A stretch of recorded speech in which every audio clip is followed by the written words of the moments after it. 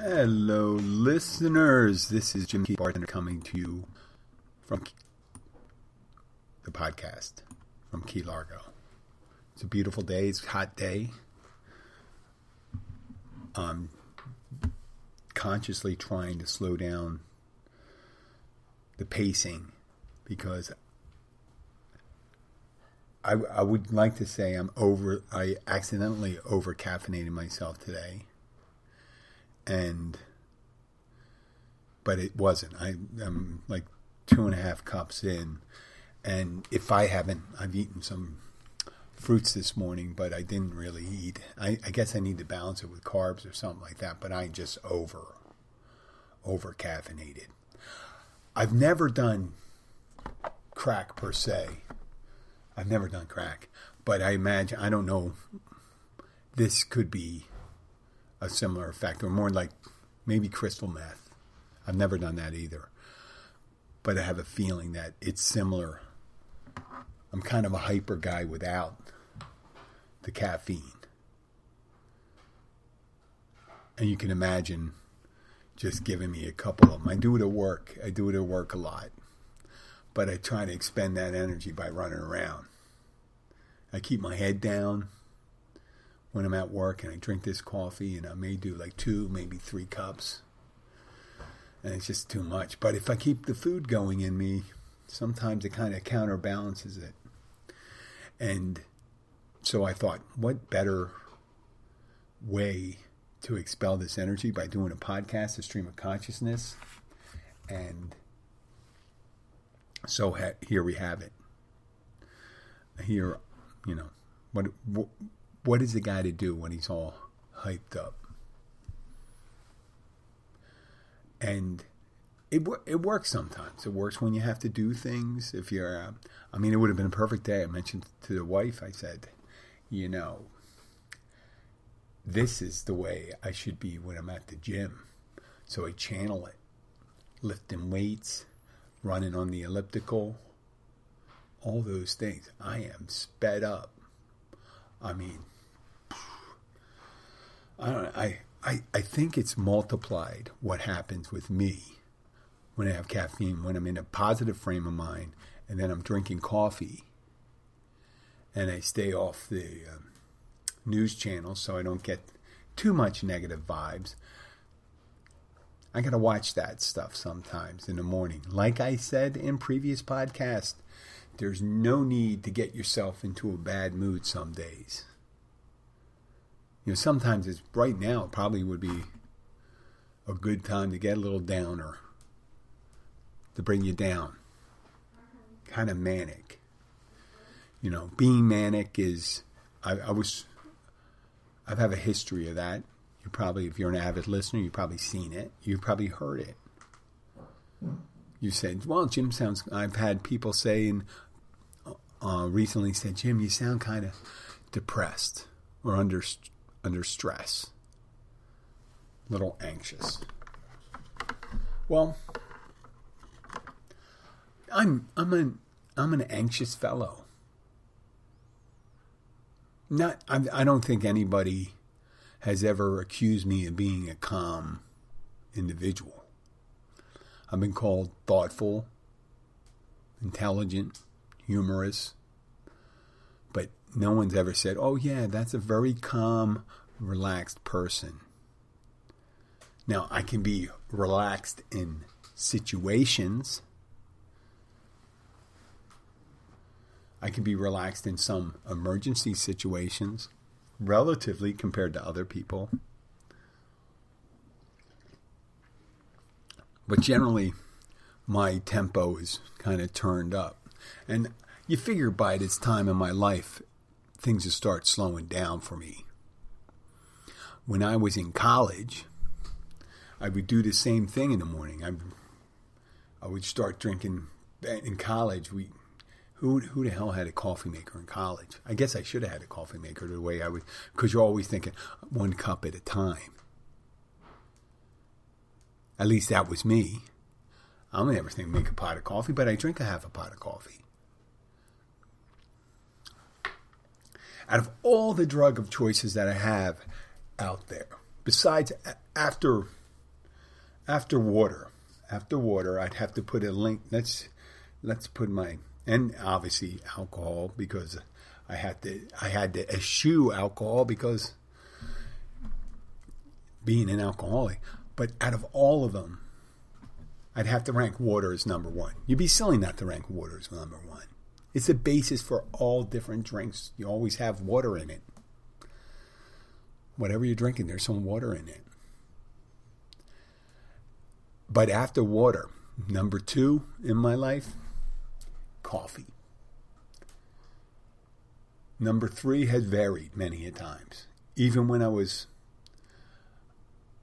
at sometimes I guess maybe coffee would be number one, and then alcohol number two, and water was number three. There were times where I drank way less pure water, meaning nothing else in it. Nowadays I'd have to rank it water, coffee, and then everything else, whether it be, I think it's water and coffee. Some tea every so often. But I'm not one of those guys that drink the regular tea. I drink like chai or dragon fruit or dragon tea or whatever shit they have out there. I'm not big in that Earl Grey or English breakfast stuff. My apologies to the British Isle. It's just not my thing.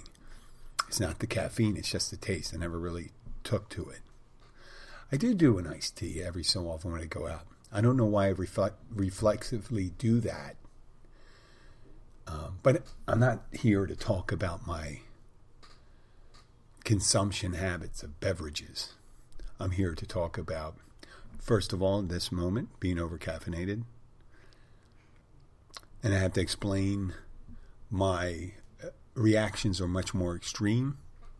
Sometimes when I'm over-caffeinated, I make assumptions that when I'm having a conversation with someone, that they understand what I'm talking about.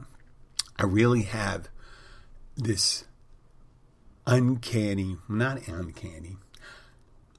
have this propensity that when I'm speaking to people, I'm thinking, oh, I psychically sent you the whole explanation, so whatever I'm saying, I'll just start right in the middle or right at the end.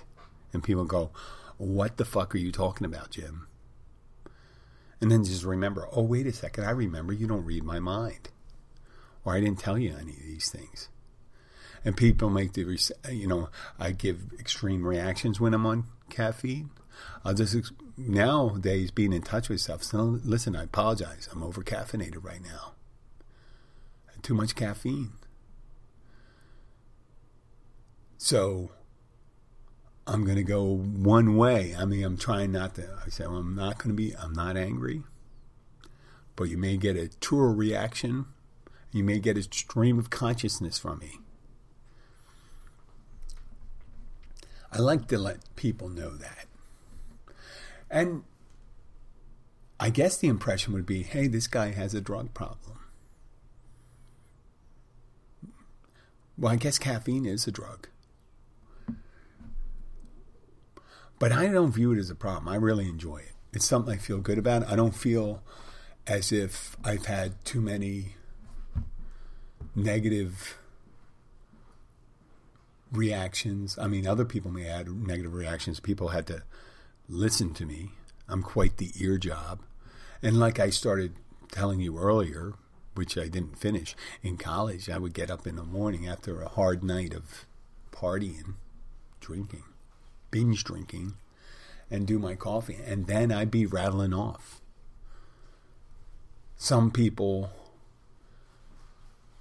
and like listeners here, I guess that's general population of podcast listeners, some people have a taste for listening to Jim, some people don't. And it's probably, I'd have to say, it's probably less than a majority of people. It's probably a small minority of people would actually enjoy this. Say, this guy is fucking crazy. Listen to him talk all this time. He's just rattling off the whole time. He's not slowing down. He's not explaining himself. He just goes from this point to the next point. My conversation is like a Jackson Pollock painting. It's all over the place. But that's the way I may experience the world. Like one of those frenetic, crazy people out there, and just say, hey, attracted by shiny objects, distracted.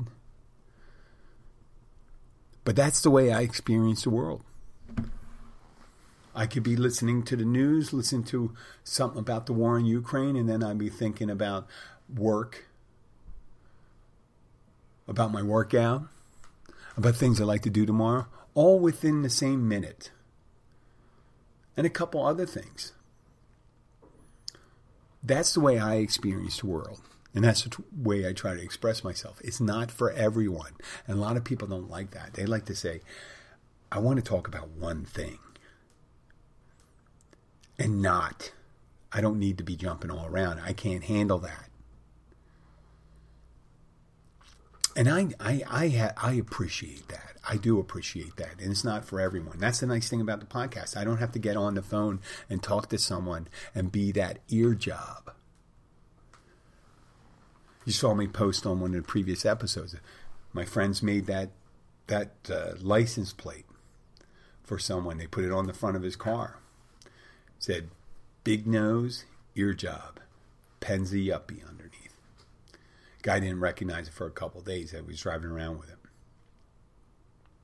Well, ear job is someone that's just going to beat your fucking ear off. And that's me. But the nice thing about this, you don't have to listen to this. You can turn it off. And I'm not insulted when people say, oh, you have a podcast? I want to listen to it. And the first thing I say when they say, you have a podcast? I want to listen to it. I say, listen, it's not for everyone. I always had this perception. I say, listen, all I need is to be exposed to a large amount of people. And some of those people will say, hey, this guy kind of thinks like me. It could be 1%. 1%. It doesn't mean those 1% are better than the other 99%. It says that 1% are people that experience the world that way, or they can appreciate the way someone, when I say appreciate, it doesn't mean it's art or anything like that, but they have appreciation, meaning, I kind of do that myself. I've never really learned to be coherent.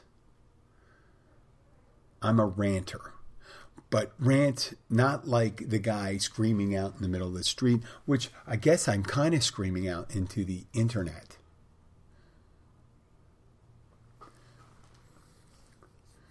And sometimes I just like to let it go. I like to let it rip. I know, I'm using a metaphor. It sounds like it's a fart. It is a brain fart. But it's mine. And in some way, I think people will say, hey, listen, this guy is fucking insane. But he's able to somewhat manage navigating through this world, making it to his age, which I'm 58 years old right now. He's able to manage without being put into a hospital and someone saying, hey, listen, you should really get some help. Well, this is my help. My help is talking to some people, you listener, and I do appreciate it. I hope someday I'll be able to listen to you. I don't know everyone that listens to it, but every so often I get an email from one of you. I do appreciate it. And if you need to reach out to me, I at this moment in time with the level of popularity of it, I'm starting to get some emails and things like that, but I'm able to answer each email. So if you'd like to send an email to me with a comment, it's jim@keysbartender.com. I'm still amazed by the international, facet of the show, that people from other countries say, this is a crazy guy in the far southern part of the United States. And you know what? If I'm the only exposure they have to a U.S. citizen, they may be getting the wrong impression of us. And I do apologize for that. If they end up liking what I'm saying, then maybe I don't need to apologize. Say, well, I guess Americans do vary. And they may think, that people say, well, I'm going to study some English language. I'll listen to this podcast. And they'll say, well, this is what they talk like in the South. No, it is not. Most certainly it's not like. And this is not the way they talk where I'm from either. There are some people like me. And I'm sure there's some people in Romania or Australia or India or Taiwan that have similar habits of the stream of consciousness kind of talking. But I think there may or may not be. I think this hampers my ability for my target of becoming one of those variety shows I always talk about being, where this transit to that. I'm going to keep this section when I do it like 10 minutes, be my opening, and then I go into a show. My interview skills, I know how to ask questions. I'm moderately good at listening. I'm trying better to listen, but I'm a very distracted person. I think I can force myself. I can have cards. I can write cards down. I say, listen, these are the questions I have to ask. But when something is said that needs a follow-up, I think I might be good. I'm really good at the follow-up questions when something comes up that I'm not sure about. I always prided myself on being with the stream of consciousness thing. I think it's like Columbo, where you're just talking about shit, doing back, bop, bop, bop. It's kind of like doing one of the scat singers. Body boop, bop, bop, bop, bee. Things like that. And people say, wait a second. And they say something, and I pick up on it. And then I follow up on that. So it's I don't know if it would be really interrogation. Send that crazy guy in to interview the suspect. You don't know what he's going to say. I don't think he knows what he's going to say. A lot of times I don't. I try, people say, does he even write anything down? He says he has all these books. I'm talking about myself right now. He says he has all these books that he writes in, but does he follow? Does he follow any coherent thing? How does he write? I guess people imagine that, say, if he does write, he probably writes like one of those crazy people where they're not always within the lines. And, he's going catty corner, side to side, and there's words here, here, and there. No, I start on the left and go to the right and then go down the line underneath, just like everyone else. But not like everything else. The next sentence could be like, I really like dogs. Should I order a pizza? These socks are tight. These are the kind of things that I think of. That's my brain. And who knows? The way I think may be a way for me to keep a healthy brain. Creating new connections. Because that's the way the brain works. There's connections. You have thoughts, they link, neurons link together. And that's how we retrieve memories. Doing that. When I was up in Philadelphia, after visiting my father, I made, and I think I made this last show,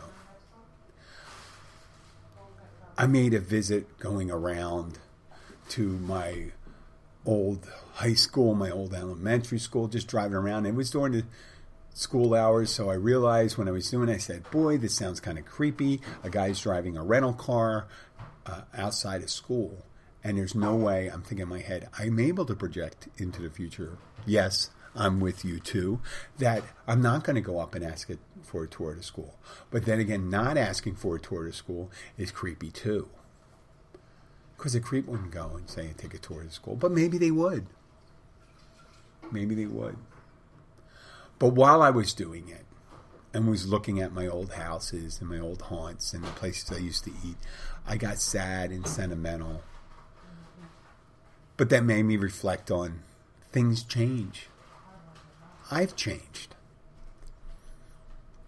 I don't know if I became sentimental and reflective and that triggered a kind of a, what do you call that? A vagus nerve where you get sad, or I don't know if vagus nerve makes you cry or anything like that. I'm not a big crier, but I do get teary-eyed sometimes. I do that. But I know when I was younger, I had a limited amount of experiences I was able to draw upon. And as I get older, there's more and more, and that's how I relate to people, going back and relate memories. And I remember sad memories, happy memories. I do remember a lot of happy things. And there's a rumination or thoughts that you have about missing things that aren't there anymore. But I also, how I get myself out, is I remember there's going to be new memories. There are going to be new happy memories. And that brings me back. There's always something new to have if you prepare yourself to be accepted by that. And I know and say, hey, Jim, you're not a therapist. You're not a psychologist. You're not an analyst. You don't know. All I can speak for is myself. And I hope sometimes people say, I can't relate to the person that has psychosis or hallucinations. Well, who knows? A whole life could be a hallucination. But I can't relate to that, and I can't really help you with that. But it can help you if you share the same way I think. I can tell you how I do it. And I don't know if that would help you, but it does help me. And having a big platform such as the show, being a bartender in a show, I can relate to people and say, but one thing I can share with them is it's all different ways of living. As long as you're not endeavoring to hurt people and influence them negatively and do all sorts of things, as long as you're doing that, let's say you're just being neutral. That's a good start. But it's also, I think it's very fulfilling to be helpful. I think it is. You should always endeavor that. There's nothing like the accomplishment of doing something nice for somebody. Helping someone with their luggage when you're on if you're healthy and you're tall, or you can reach the upper luggage bin and there's a smaller person there and they have luggage up there, I go, can I help you with that? Will you let me help you with that? That's for me as much as them. I realize that. It makes me feel good to help them. It makes me feel good to hold the door. It makes me feel good to help someone out when they're having troubles. And it gets me out of that place of poor me, poor me. We say that in AA. When you start doing, you got to get a case of poor me, pour me another drink.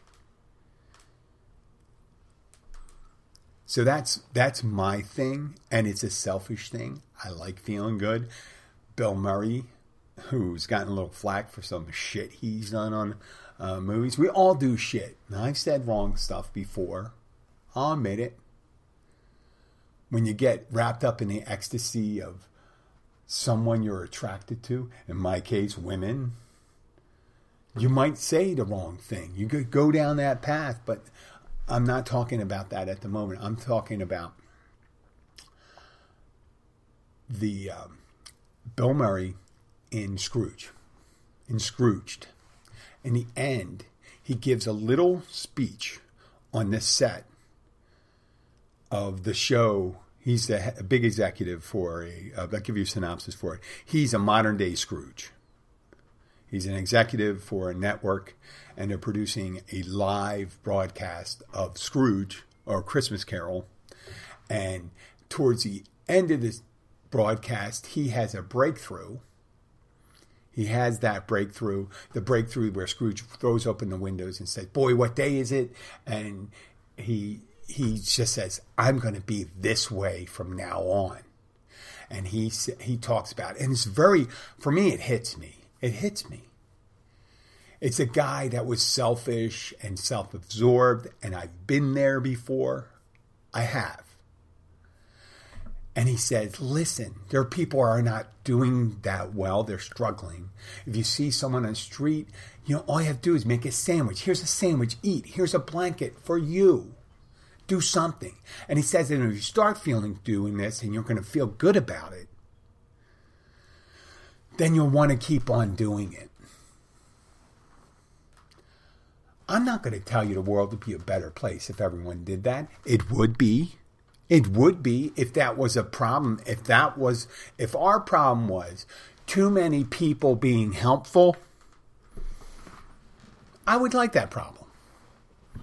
I would love that problem. Too many people being nice to each other, holding the door and being that. Yeah, some people make jokes about it. They make movies where people are too nice. Yeah, because sometimes when there's a lot of people being nice and you're a group of people that are so sweet and so wonderful and you have negative feelings and you feel as if, I want a relationship. I need stuff. I need money. I need clothes. I need this. I need access to healthcare. And there's all these happy people going about their life, living the good life. You may say, well, I'm not happy. I'm not happy. Well, maybe find someone a little less fortunate than you and do something for them. Do something for them. And there is, unless you're at the bottom of the line there, I understand. But if you're sitting and listening to this podcast, my guess is if you're not at the end of the line. And if you're still listening after all the things I said, then there is a spark in that. So don't sell yourself short. There's never a time where you're totally helpless. I had a teacher in school, a priest, and he touched me. He touched my heart. He didn't physically touch me. I was a grown man talking to him, and we're talking about his concept of the afterlife. And he said to me, I don't believe, you've heard this before. There is no hell. Hell is something we create. Hell is a creation of our own minds. And there's nothing we can do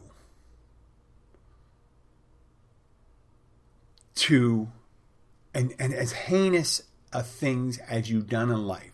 Think about this. If you do believe, whatever your belief in your higher power is, if it's a loving higher power, a loving God, a loving Buddha, a loving Yahweh, a loving Allah, whatever you want, a totally loving,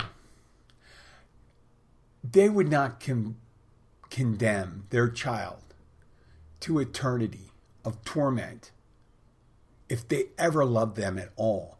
They'd give them an option to get out of it. They would give them an option to get out of it and write that path. And that's what I try to do on the podcast. I try to do it in person. When a lot of times I see them when people coming to the bar and they're carrying shit with them. And when I say carrying shit, I'm not talking about something physical. It's something mental, psychological. They're carrying this weight. They're not letting it go. Recently, I heard that, real emotions, initial emotions last momentarily. It's the memory of that emotion that we don't let go. I'm going to try to tell a story and try to make it coherent before I end the show today. There is two Buddhist monks walking down on a long journey down a road. And it had recently rained. And the road's kind of mucky. And at one point, a carriage comes up to a household.